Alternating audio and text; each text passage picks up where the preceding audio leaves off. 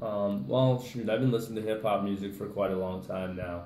I think some of the biggest stuff with it, it's kind of a culture thing, and coming from different backgrounds of people, and I think especially recently, hip hop has expanded a lot. It's not all about being from urban America or in poverty or in the ghettos and stuff like that. There's a lot of people that are kind of expanding on it. It's all about just expressing how they feel and things that they've grown, how they've grown up and different stuff like that.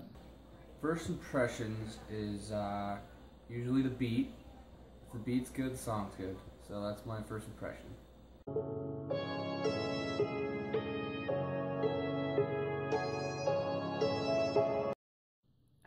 Positive. I think it gives people an outlet to express themselves. The impact on society as a whole, I feel like it just depends on like what they're getting, what they take out the music. I just feel like it's a way for some people to express themselves in a different way, and it gives them an opportunity to make a lot of money, like I said earlier. A lot of the music now is the trap music and all that stuff. I'm not a huge fan of that. Migos and all those fools, but it's good. I think it's gotten better over the years, but it's definitely affected society.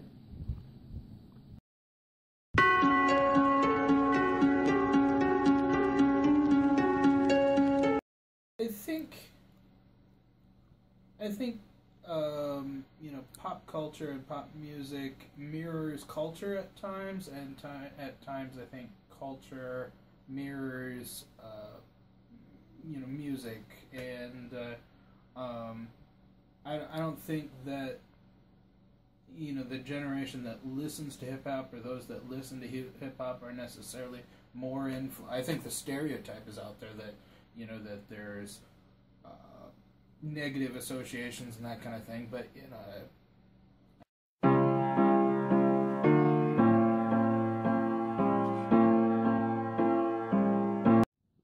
Wow, good question right there. I feel like it kind of degrades women and showing that if you want, because most of the women you see on hip hop music, they usually wearing like tight stuff. They're basically showing off to like the viewers and stuff, and they're basically shaking the ass and twerking and all that stuff. So it doesn't really put a good image out there for women, and maybe that can communicate to some younger women that if you want to get noticed or you want to get any attention out there, you might have to go down that path, and you might have to start like shaking your ass or like taking off some of your clothes and stuff like that. I would say they kind of degrade women a little bit, in their music videos. They're not wearing much clothes nowadays. Kind of talking bad about them, so I would say it's more degrading, if anything. But it's.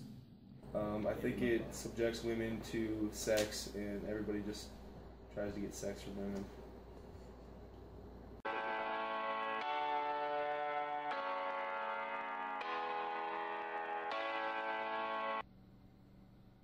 No. If you, what is it, MTV Cribs, do they still have that? Yeah. I'm probably dating myself. You look at that, and there's not a lot of poverty there, but, so the artists themselves are disconnect from poverty at some point once they become successful.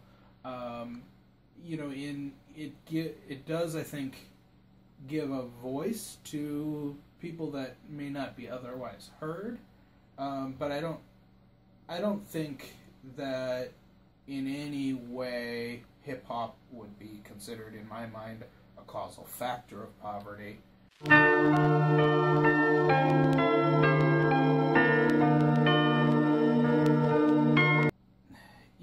I think there are certain individuals that our society allows to be overpaid.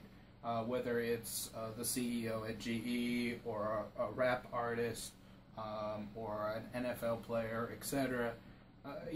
Making hundreds of millions of dollars per year is excessive.